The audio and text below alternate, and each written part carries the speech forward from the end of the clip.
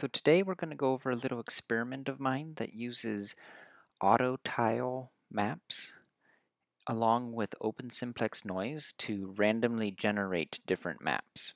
It does have some significant limitations, but it also just helps visualize what simplex noise is. I thought it'd be a good exercise for showing how to use multiple tile maps and simplex noise to make interesting maps. So the first thing we're going to go over is how to make auto tile. I highly suggest looking into some other tutorials because I'm going to briefly go over it. But basically, the map figures out exactly what picture is supposed to be placed in each cell based on the tiles around that cell. So this picture is decided by the 8 cells around it.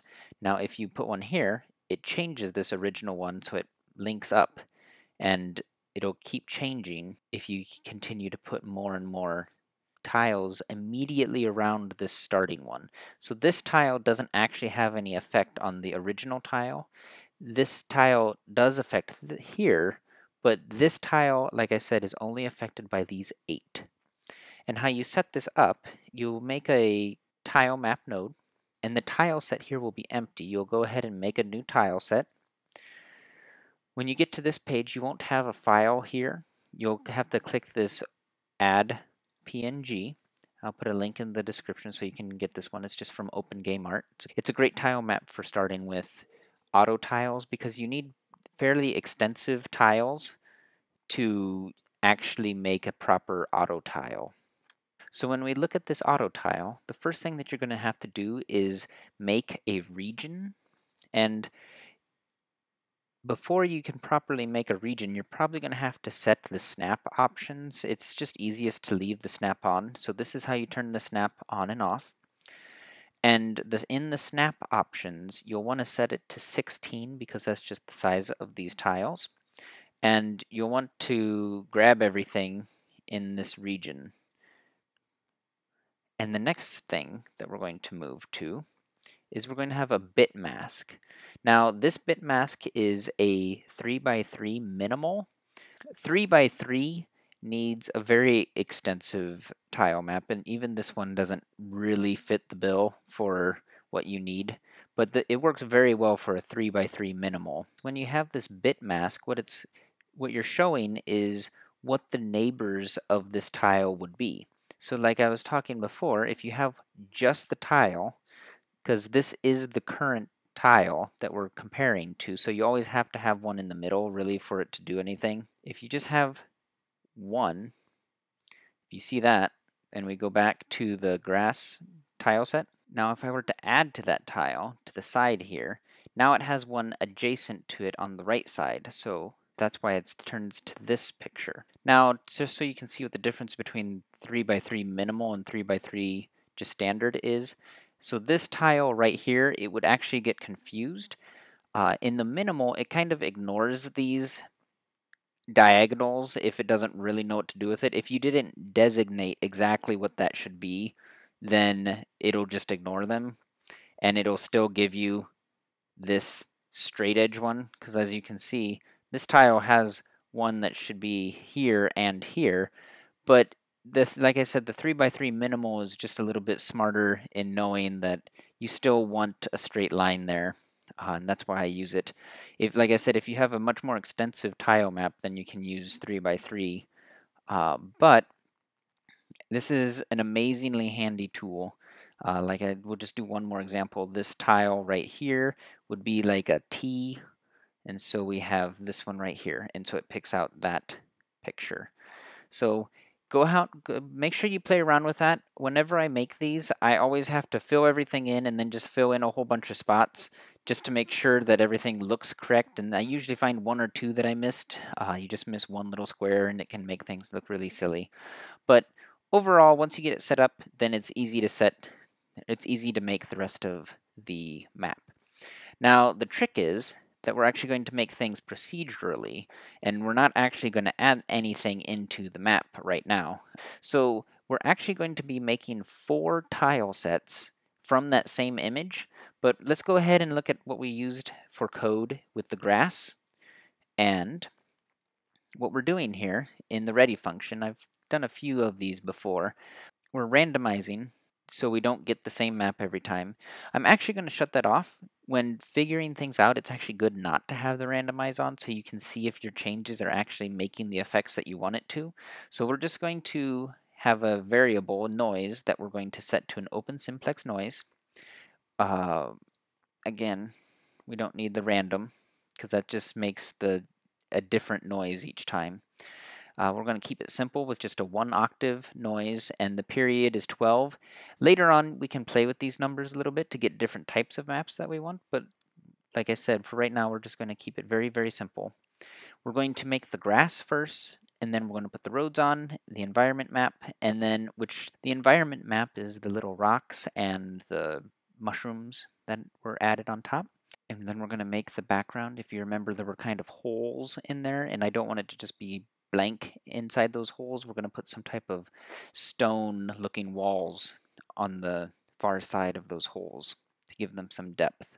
So, to actually make this grass map, we're just going to loop through the map size, and then we're going to get the noise, and we're going to check to see if that noise is above the grass cap, which is at 0.5, and then we're going to set the cells to 0. Now, I'm going to comment that out real quick and show you what that does.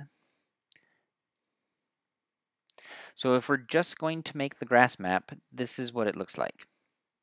So boom, the auto tiles don't do anything. So we just end up with the basic auto tile. I believe you'd end up with the icon, whatever you set for the icon of the auto tile. But what's happening is it's placing all of them, and it's not realizing it's not even checking really what the bitmask is, all the little red squares that we took the time to place. So what we need to do is we need to take that tile map, and we're going to update the bitmask region. You can update a bitmask area, which would be just a specific spot, but a region, you can set multiple things. We're going to just reset the whole map. So we're going to go from the upper left corner, 0, 0, to map size x, map size.y, which will be the bottom right corner. And so it's basically going to go through every spot in the map and then change it to what the auto tile should be. So what you end up with is this. You get a nice little border on your grass. So moving on to the road map, we're going to do the exact same thing, except we're going to have different caps. So I don't want to build roads on the holes, and I don't want to build roads exactly right next to the holes, but I want there to be some roads. So basically, I just picked some numbers, and again, we have to play with these numbers to change. I just thought that these worked fairly decently. So basically, we're going to see if it's less than 0.3 and if it's greater than 0.05. Then we're also going to set the road to that auto tile, which we'll take just a quick look at since we've already done some auto tiles. So this screen is a little bit glitchy. If you're having trouble moving it around, just zoom out or zoom in, either one, and then you should be able to use the scroll on the mouse to move it around. So if you can see, I have set up, again, the region and the bitmask, and sometimes on the road, it's actually a little bit easier to see what I mean by the adjacent cells. So basically, you're just going to follow what the road is. I mean, just to be as simple as possible, the bitmask is the road, and follow along with what that path would be. So if you have any trouble with this, let me know in the comments, but if you follow this exactly, it should work. Also to note, when you make a tile map node, it usually starts off with a size of 64 or so make sure you switch those to 16. So like I said, in the script, we will add that function to what's happening. And again, just to show you what that does, if you don't update the bitmask, it'll just be the brown. If you do update the bitmask region, then you get this nice little road. And one of the drawbacks of this method that is pretty obvious is you can tell that this is made by a noise texture just by the way it's shaped, but I think it still looks pretty neat. Now the environment map is going to be slightly different. It's actually not going to be an auto tile. We're just going to pick random tiles from it. So, and we're going to loop through the map again. We're going to see if it's above the road cap and or below it. So what I mean by that is we want to put rocks inside here between the hole and the road, but we also want to have, or we also want to put rocks and mushrooms in these spots too. We don't want to just have it on one side of the road. This is between the road and the holes, and then this last part is also just the large areas of green that I was talking about. Picking a random number between 1 and 100, and then we're going to see if it's below 2. You can also play with this ratio, but don't make it very high because you don't want rocks and mushrooms on every single spot. Then we're going to pick a random number that's less than 4, and we're going to set the cell to that number. Now the reason why I picked a number less than 4 is when we look at the environment tile map, so we took this, and I actually added single tiles. How you do that exactly? You add a single tile, you click the region, and boom. If you have the snap set up, it'll just pick that region for you, and it will add it to here. And again, when we look at this, our options are 0, 1, 2, 3. So in our script, this returns a random number of either 0, 1, 2, or 3, and then we will set it to that. So, like I said, this isn't an auto tile, so it's just a basic tile set. So we don't need to update any BitMask in this one.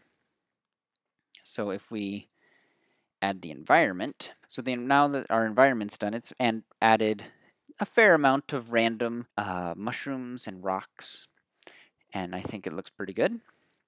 Now, when we look at these holes here, one thing I did do already is I went into the project settings. You can go to environment, and the default clear color I set to something fairly dark blue.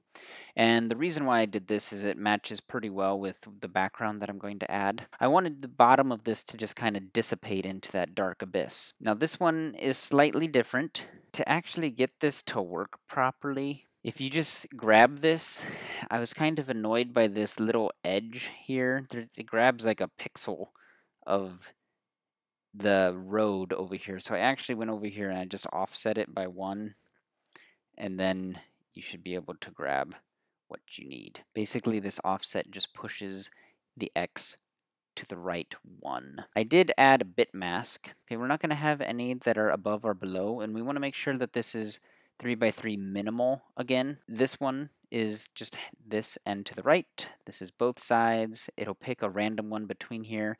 You can actually prioritize which one you want to have more with these two. You can set the priority here. I'm not 100% for sure which one is more often. We'll have to check that out. I don't know if this happens a third of the time and this one happens 2/3 of the time, or if this one is first priority and this one is second priority.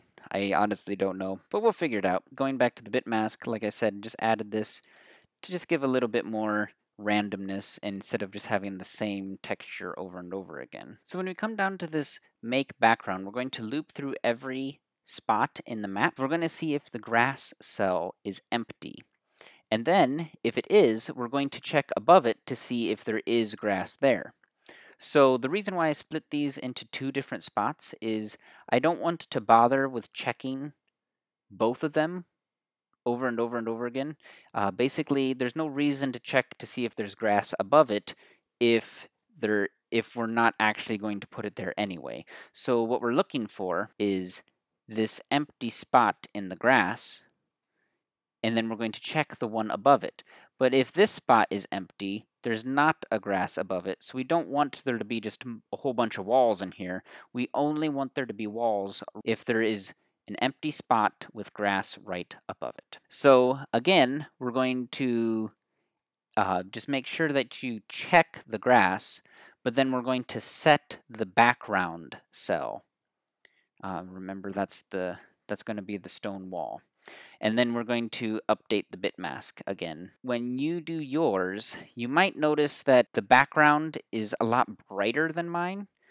And so I kind of played around with a few things, and the best solution that I had is I made just a quick fragment shader to just lower the alpha of the picture, the lower it got, so it just dissipates into darkness. And I think I matched the color, like I said, and with that alpha drop, I think it blends in very nicely. So what that looks like, real quick, without going too much into shaders, that's kind of a topic for another time, but since I have it in this example, I want you to be able to replicate it. So when you go to the tile set, like I said, I went to background, tile set, and I made a new shader material. Then you have to type in this exactly. Like I said, I'm not going to go too far into this. It's a very simple shader. Go ahead and copy this and get it in there, and it'll make it just fade into darkness a little bit better. So once you've done all that, we can randomize again, end up with a bunch of interesting paths and holes that you can fall into. So I hope this gives you a little bit of an idea of what's possible with OpenSimplexNoise when matched with the tile maps, and specifically the auto tiles.